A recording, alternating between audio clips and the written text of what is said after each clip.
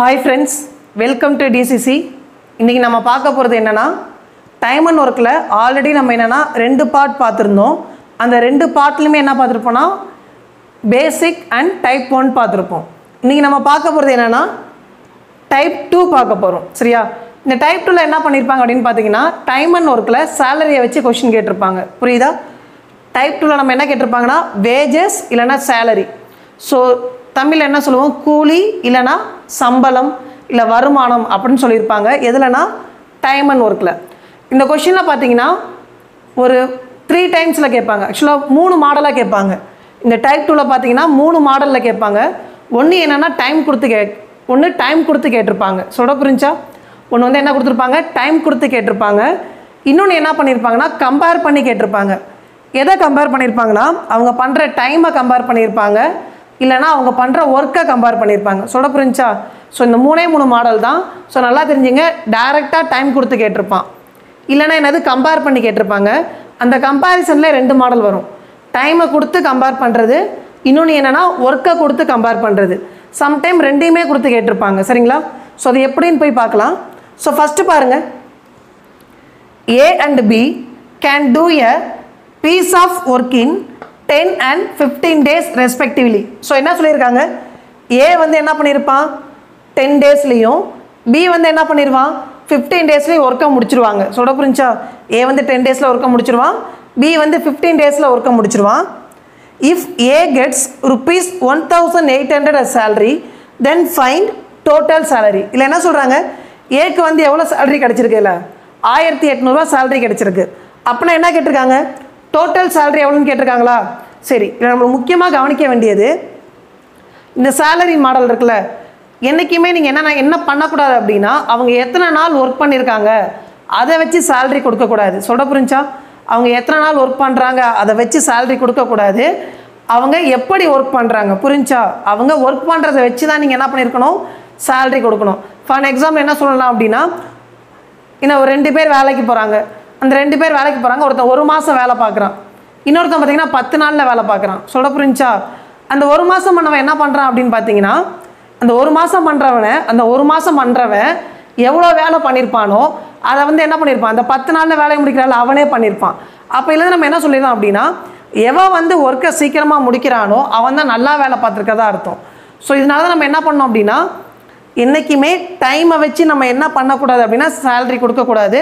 அவங்க பண்ற ஒர்க்கை வச்சு தான் salary கொடுக்கணும். அப்போ salary எதை வச்சு கொடுக்கணும்? இப்போ தானே சொன்னேன் எதை வச்சு கொடுக்கணும் ஒர்க்கு. இல்லை சின்னதாக ஒரு டேர்ம் சேர்த்துக்குங்க. salary வந்து எதை வச்சு கொடுக்கணும்னா ஒர்க்கு ரேஷியோ வச்சு கொடுக்கணும். ஸோ இதுதான் ரொம்ப ரொம்ப இம்பார்ட்டன்ட். ஸோ salary எதை வச்சு கொடுக்கணும் ஒர்க்கு ரேஷியோ வச்சு கொடுக்கணும். சரி, இந்த கொஸ்டினில் ஒர்க்கு கொடுத்துருக்காங்களா? AB அவங்களோட டைம் தானே கொடுத்துருக்காங்க. ABயோட டைம் கொடுத்துருக்காங்க. ஆனால் நம்ம டைமை என்னவா மாற்றலாம் ஒர்க்காக மாற்றலாம். ஃபஸ்ட்டு டைம் பாருங்க. ஃபஸ்ட்டு டீனா டைம். ஓகேவா? ஸோ A வந்து எத்தனை நாளில் ஒர்க்க முடிக்கிறான் 10 days. B வந்து எத்தனை நாளில் ஒர்க்க முடிக்கிறான் 15 days. சரியா? அப்போ இதை கேன்சல் பண்ணால் உங்களுக்கு என்ன வரும் 2:3 வருமா? இது என்ன ரேஷியோ டைம் ரேஷியோ. ஆனால் நம்மளுக்கு என்ன வேணும் ஒர்க் ரேஷியோ வச்சு தான் நீங்கள் என்ன பண்ணணும் salary கொடுக்கணும். சரியா? அப்போ டைம் ரேஷியோ 2:3. அப்போ ஒர்க் ரேஷியோ என்ன ஆல்ரெடி சொன்னல டைமும் ஒர்க் என்னது இன்வெர்ஸ்லி ப்ரொஃபஷனல். புரியுதா? டைமும் ஒர்க்கும் இன்வெர்ஸ்லி ப்ரொஃபஷனல். அப்போ நம்ம நார்மலாக சொல்லணும்ல A:B இன்வெர்ஸ் ரேஷியோவை எப்படி எழுதலாம் B:A அப்படியே மாற்றி எழுதிக்கலாம்ல. அப்போ ஒர்க் ரேஷியோ என்ன 3:2. அப்போ ஆல்ரெடி சொல்லியிருக்கேன் salary எதை வச்சு கொடுக்கணும் ஒர்க் ரேஷியோ தானே. அப்போ இது ஒர்க்கு இது ரேஷியோவா? அப்போ எதை வச்சு கொடுக்கணும் இந்த ஒர்க் ரேஷியோ படி கொடுக்கணும். அப்போ ஏவுக்கு எவ்வளோ 3 பங்கு அப்படின்னா பிக்கு எத்தனை பங்கு 2 பங்கு. சொல்ல புரிஞ்சா? ஏவுக்கு 3 பங்குனா பிக்கு எத்தனை பங்கு 2 பங்கு. அப்போ மொத்தமாக எத்தனை பங்கு salary கொடுக்கணும் 5 பங்கு salary கொடுக்கணும். சரி, இன்னொரு விஷயம் கொடுத்துருக்காங்களே 1800ங்கிறது என்னது ஏவோட salary தானே. 1800ங்கிறது என்னது ஏவோட salary. அப்போ ஏவுக்கு எத்தனை பங்கு 3 பங்கு salary-யா? அப்போ அந்த 3 பங்கு தான் அதாவது 3x தான். 3x தான் எவ்வளோ 1800.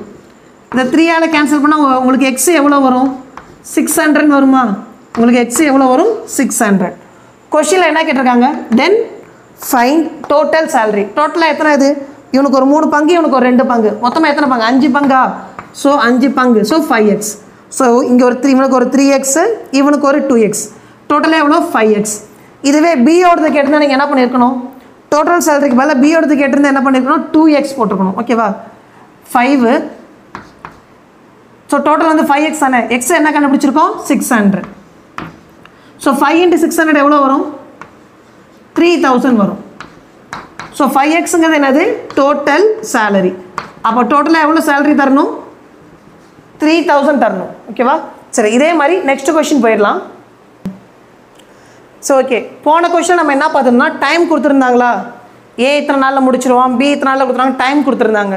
ஸோ ஆல்ரெடி சொல்லியிருந்தால மொத்தமாக 3 மாடல் இருக்குது. ஆக்சுவலாக டைம் ஒன்று, கம்பேர் பண்ணுறது ஒன்று. கம்பேர் பண்ணுறதுலே 2 டைப்ஸ் இருக்குது. ஒன்று டைமை கம்பேர் பண்ணியிருப்பாங்க, இன்னொன்று என்னது அவங்களோட ஒர்க்கை கம்பேர் பண்ணியிருப்பாங்க. சரியா, சரி இப்போ நம்ம என்ன பார்க்க போகிறோம்னா கம்பேர் பண்ணியிருக்கிறதுல பார்க்க போகிறோம். இதில் பாருங்கள், ஏ is twice as efficient as B. இதில் முக்கியமான லைனை கவனிங்க, ஏ இஸ் ட்வைஸ் as efficient. அப்போ இங்கே என்னென்ன கம்பேர் பண்ணியிருக்கான், ஏவை கொண்டு போய் யார் கூட கம்பேர் பண்ணியிருக்காங்க, பி கூட. சரிங்களா, ஆனால் இதில் டைம் கொடுத்துருக்கானா பாருங்கள், டைம் தரல, ஜஸ்ட்டு கம்பேர் பண்ணியிருக்கான். இதில் எஃபிஷியன்ட்டுங்கிறது என்னது, எஃபிஷியன்ட்டுங்கிறது ஒர்க்கு. இதில் முக்கியமான விஷயம், தமிழை பொறுத்த வரைக்கும் பிரச்சனையே கிடையாது. தமிழ் என்ன சொல்லியிருப்பாங்க அப்படின்னா ரொம்ப ஈஸியாக இருக்கும். பட் இங்கிலீஷை பொறுத்த வரைக்கும் நிறையா டைம் கொடுத்துருப்பான். இப்போ ஏ இஸ் ட்வைஸ் as எஃபிஷியன்ட்டுன்னு இருக்கா, எஃபிஷியன்ட்டுங்கிறது ஒர்க்கு. ஸோ நோட் பண்ணி வச்சுக்கோங்க தனியாக. ஸோ எஃபிஷியன்ட்டுன்னு சொன்னாலும் ஒர்க்கு தான். வேறு என்னென்னா ஸ்பீடு. இப்போ ஏ is twice as fast, A is twice as speed, இது மாதிரி சொன்னாலும் உங்களுக்கு ஒர்க்கு தான். சரியா, அதேமாதிரி வேறு எப்படி கொடுக்கலாம் அப்படின்னா ஏ டஸ் twice as, A does DOES. ஓகேவா, அப்போ டஸ் அப்படிங்கிறது என்னது, செய்கிறான் தானே, என்ன செய்கிறான், வேலை. ஓகேவா, ஸோ அப்போ நல்லா நோட் பண்ணிங்க, எஃபிஷியன்ட், வேறு என்ன சொன்னேன், ஸ்பீடு, ஃபாஸ்ட்டு, அந்த டஸ் அப்படின்னு சொல்லியிருப்பாங்களே. ஸோ இது மாதிரி வந்துச்சுன்னா அது என்னது, ஒர்க்கு. அப்போ ஏ என்ன சொல்கிறாங்க, ஏ வந்து பி மாதிரி என்ன பண்ணுவான், 2 மடங்கு திறமையானவன். ஸோ தமிழ் எப்படி இருக்குன்னா திறமையானவன் அப்படிங்கிற வார்த்தை இருக்கும். ஓகேவா, ஏ என்பவன் பிஐ போல் 2 மடங்கு திறமையானவன் அப்படின்னு இருக்கும். சரி, அப்போ ஏ வந்து பி மாதிரி 2 மடங்கு திறமையானவன் இருக்கா. ஸோ இந்த எஃபிஷியன்ட்ங்கிறது எதை நோட் பண்ணுறாங்க, ஒர்க்கை நோட் பண்ணுறாங்க. அடுத்து என்ன இருக்குது, if both gets ₹48,000 as salary. இப்போ 2 பேர் சேர்ந்து எவ்வளோ சேலரி வாங்குறாங்க, 48,000 சேலரி வாங்குறாங்க. அப்படின்னா என்ன கேட்டிருக்காங்க, தென் ஃபைண்ட் பி சேலரி. அப்படின்னா எனக்கு பியோட சேலரி மட்டும் எவ்வளோன்னு கேட்டிருக்காங்க. ஸோ ஆல்ரெடி சொல்லியிருக்கேன், சேலரி எதை பொறுத்து கொடுக்கணும், ஒர்க் ரேஷியோ. இங்கே நம்மளுக்கு ஒர்க்கு தெரியுமா தெரியாதா, இந்த எஃபிஷியன்ட்ங்கிறது எதை பற்றி சொல்கிறாங்க, ஒர்க்கு தானே. அப்போ டேரெக்டாகவே ஒர்க்கை தானே சொல்லியிருக்காங்க. யாரை பற்றினது, ஏவை பற்றினது, பிஏ பற்றினது. சரியா, ஃபார் எக்ஸாம்பிள் ஏபின்னு சொல்கிறேன். எக்ஸாம்பிள் என்ன வேணால் கொடுத்துருக்கலாம், PQ, ராம், ரமேஷ், அது மாதிரி என்ன வேணால் கொடுத்துருக்கலாம். ஸோ சரண்யா, ஓகேவா, சரண்யா, ரமேஷ், சம்திங் என்ன நேம் வேணால் கொடுத்துருக்கலாம். சரி, இப்போ நான் கவனிங்க, இப்போ இதுக்கு என்ன அர்த்தம், ஏ is twice as efficient as பின்னு இருக்கா. அப்போ ஏ வந்து பி மாதிரி 2 மடங்கு திறமையானவன் தானே. அப்போ ஏ வந்து என்னது, பி ஒரு ஒர்க் பண்ணுறான்னா பி எத்தனை ஒர்க் பண்ணுவான், 2 ஒர்க்கு. சரியா, அப்போ இது என்னது ஒர்க்கா, இது என்னது ரேஷியோவா. அப்போ சேலரி எதை பொறுத்து கொடுக்கணும், ஒர்க் ரேஷியோ தானே. அப்போ நம்மளுக்கு டேரெக்டாகவே என்ன கிடச்சிருச்சு, ஒர்க் ரேஷியோ கிடச்சிருச்சா. அப்போ ஏக்கு எத்தனை பங்கு, ஏக்கு 2 பங்கு சேலரி கொடுத்தா பிக்கு எத்தனை பங்கு சேலரி கொடுக்கணும், 1 பங்கு சேலரி கொடுக்கணும். சரிங்களா, இன்னொன்று கவனிங்க, அப்போ ஏக்கு 2 பங்கு சேலரி, பிக்கு 1 பங்கு சேலரியா. இங்கே 48,000ங்கிறது என்னது, if both gets 48,000 as salary. அப்போ 2 பேரும் சேர்ந்து வாங்குற சேலரி தானே 48,000. அப்போ இவன் 2 பங்கு, இவன் 1 பங்கு, மொத்தமாக எத்தனை பங்கு வாங்குறாங்க, 3 பங்கு. இதான மொத்த சேலரி. அந்த மொத்த சேலரி எவ்வளோ, 48,000.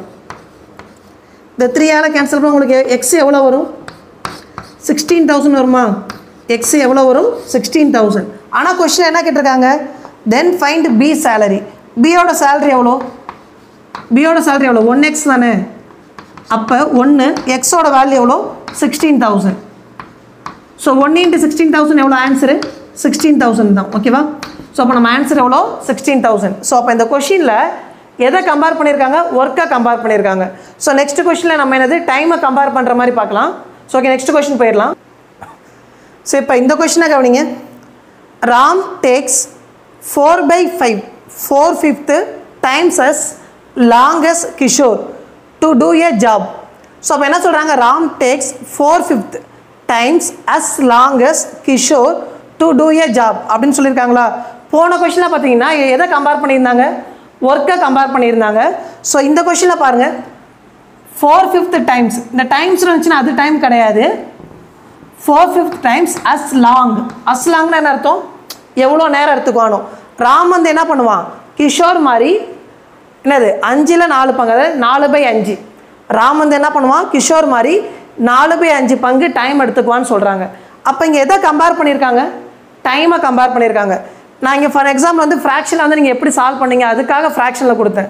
சம்டைம் எப்படி இருக்குன்னா ராம் டேக்ஸ் என்னது ட்வைஸ் டைம் அஸ் லாங், ட்வைஸ்ன்னு இருக்கலாம், த்ரைஸ்ன்னு இருக்கலாம். ஓகேவா, சரி. அப்போ இங்கே எதை கம்பேர் பண்ணியிருக்காங்க, டைமை கம்பேர் பண்ணியிருக்காங்க. ஸோ நான் ஆல்ரெடி சொல்லியிருக்கேன் சேலரி எப்பொழுதுமே எதை பொறுத்து இருக்கணும், ஒர்க்கை பொறுத்து தானே இருக்கணும். ஆனால் இங்கே என்ன சொல்லியிருக்காங்க, டைம். இதுக்கு முன்னாடி என்னது ரேஷியோ அண்ட் ப்ரொபோர்ஷனில் ஒன்று இருக்கும்ல, நம்ம A/B அப்படின்னு இருக்கிறத நம்ம எப்படி எழுதலாம், A/Bன்னு எழுதலாமா. நம்ம A/B எப்படி எழுதலாம், ரேஷியோ எழுதும்போது A/Bன்னு எழுதலாம். சொல்ல புரிஞ்சா. அப்போ இந்த 4/5 நம்ம எப்படி எழுதலாம், 4:5. இப்போ இங்கே எதை கம்பேர் பண்ணியிருக்காங்க, டைமை கம்பேர் பண்ணியிருக்காங்க. சரியா, அப்போ டைமை தானே கம்பேர் பண்ணியிருக்காங்க. யாருக்கும், ராமுக்கும் கிஷோருக்கும். அப்போ A/B எப்படி எழுதலாம், A/Bன்னு எழுதலாம்ல. அப்போ 4/5 எப்படி எழுதலாம், 4:5 எழுதலாமா. அப்போ 4:5.